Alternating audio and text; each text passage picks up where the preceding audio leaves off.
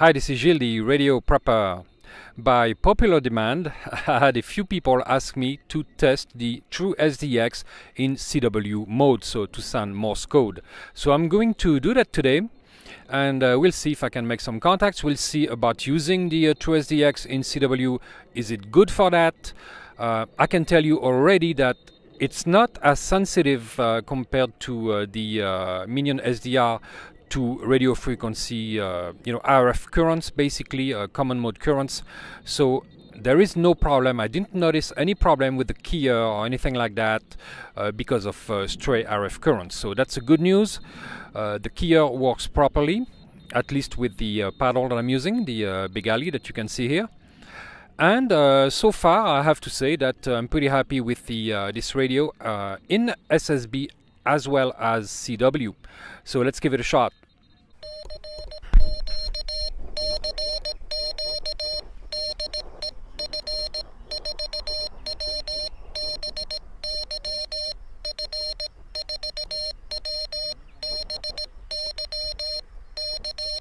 Unfortunately, there is a contest on 20 and 40 meters, and I didn't bring a 40 meter and a 30 meter antenna.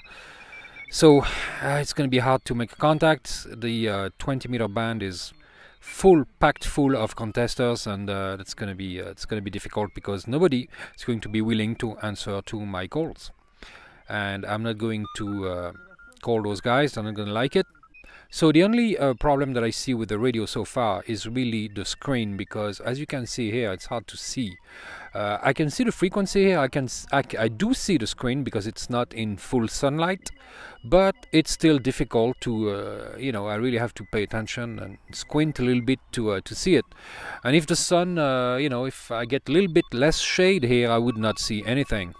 But I have to say the keyer works perfectly fine, so no problem there. It works better, much better than the my Minion SDR, which costs 4 times the price of this radio. And so far it beats it easily, so what can I say? I'm pretty stoked about it.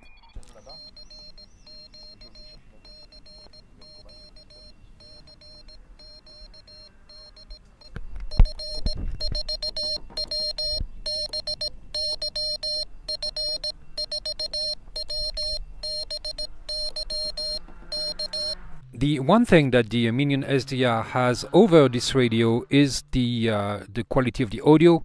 The speaker here is very small, so the sound is very thin. The Minion SDR is much better in that regard. The Xiegu G1M is much better in that regard also. Other than that, other than the for the Minion SDR, of course, it's a 9-band radio. But other than that, really, this one works better.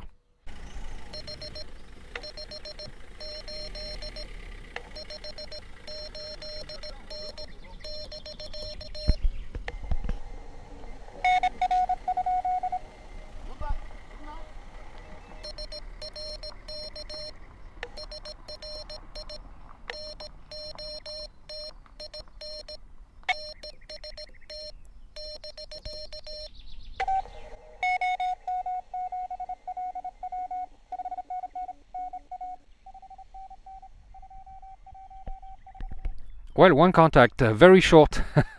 Almost didn't have time to press the button to record. Contester, so hey, that's one contact.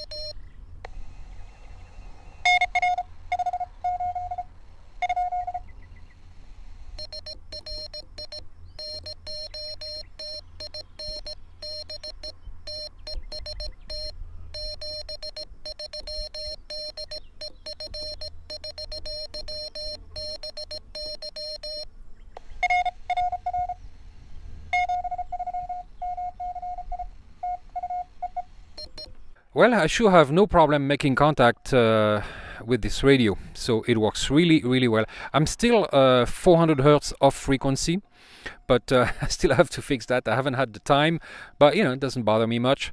So no problem making contact using CW mode with the true SDX. And I'm just baffled by how good this radio is for the price and the size. The tone, the side tone, is a little bit harsh. Even receiving, it's a little bit harsh to the ear. It's just not a K1. It's not an aircraft K1, that's for sure. But it's good enough that you can use it and make contact. It's perfectly fine.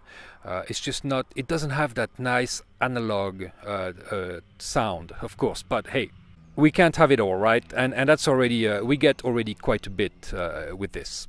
Again, I'm probably going to get a second one. I said so already, but very good for CW as well as SSB, which is amazing. Of course, it's based on the QCX from QRP Labs, so of course it's going to be good for CW. It started as a CW radio, and someone added SSB to it. So CW for this radio is not an afterthought like it would be for many others.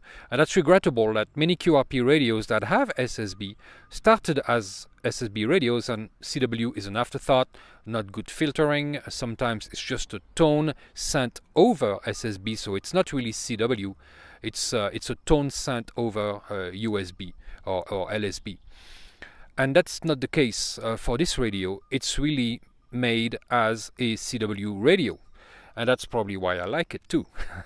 Again, I'd like to thank all my Patreon subscribers, because without them I couldn't do all this, and it's really my lifeline. If you guys want to help, go to patreon.com. The link is down below. You have the coffee donations link down below as well. That helps a great deal, believe me. Of course, I'm going to use that radio again, and probably often. I'm going to set it up in a case with an antenna, probably a transformer, a wire for the antenna.